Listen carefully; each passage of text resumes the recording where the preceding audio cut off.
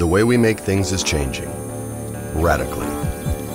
A new set of ideas and trends have emerged and combined to create a new industrial revolution, one led by people and human innovation.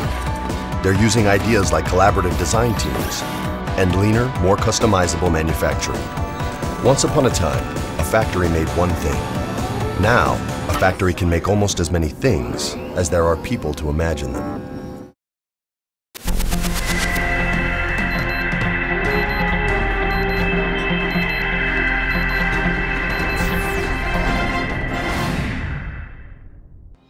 From Creamer Media in Johannesburg, this is the Real Economy Report. National carrier South African Airways is installing a locally developed satellite payment and tracking system on its airliners. Schalk Burger has the story. A locally developed satellite authorization system is being installed on all airliners of the national carrier's fleet. The SatAuth system enables credit and debit card payments for duty-free goods to be made in-flight worldwide.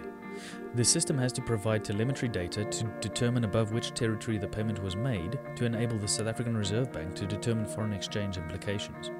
However, this telemetry data also enables the aircraft to be tracked anywhere in the world, says SatAuth inventor and MD Paul Roux. The system was primarily designed to allow banking transactions, credit card transactions primarily, as well as debit card transactions to take place at 39,000 feet.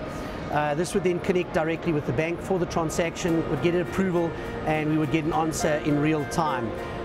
What this would eliminate was stolen cards, fraud on board, and also eliminate the possibility of the passenger walking off with the goods when there was no money in his credit card to start with.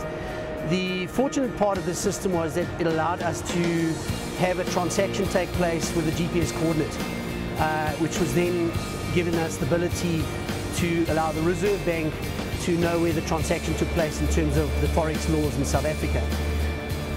With that in mind, we decided that we would then make that as an additional feature to the SatAuth server and allow the aircraft tracking to take place via the same system. So the primary design was to build a banking server allowing banking transactions to take place while in flight real time, but now we also have the ability to track the aircraft to an independent database, which the airline has full access to, both in real time and also post-flight. So they can go back and verify the aircraft's flight path, its altitude, its airspeed, what weather it avoided and the likes of, just based on the telemetry data we ship down to the ground. Engineering and Maintenance Division SAA Technical CEO Musa Zwane discusses the role and rollout of the system on its transoceanic flights.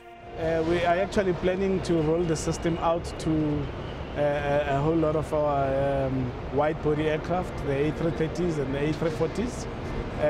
Why it's important that we roll it first to the wide-body aircraft? It's because they are the ones that are flying across the ocean, where we sell duty-free on board. That's the exciting part about this technology. All you need is an HAC, an 8-hour on-the-ground servicing of the aircraft. It's in the normal run of our business. The SatAuth system was not primarily designed as an aircraft tracking system, but if the frequency of the transmissions is set to 15 seconds, then the location of the aircraft at the final transmission received can be pinpointed to within 2 nautical miles.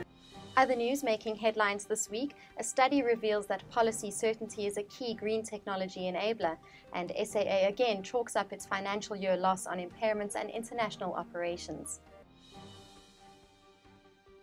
A newly released study has identified policy certainty and coherence as a critical enabling factor for the accelerated adoption and rollout of green technologies across various industry subsectors in South Africa.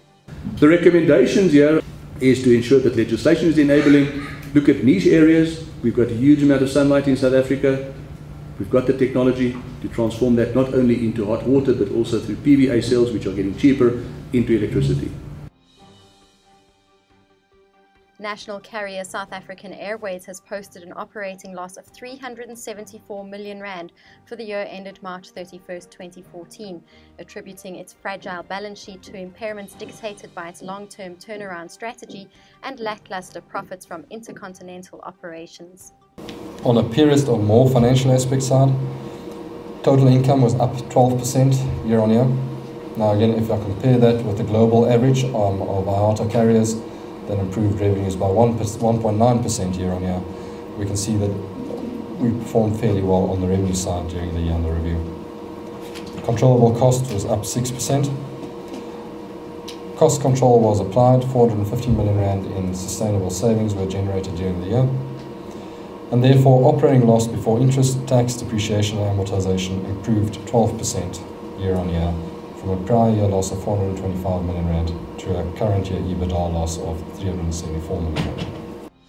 That's Creamer Media's Real Economy Report. Join us again next week for more news and insight into South Africa's real economy.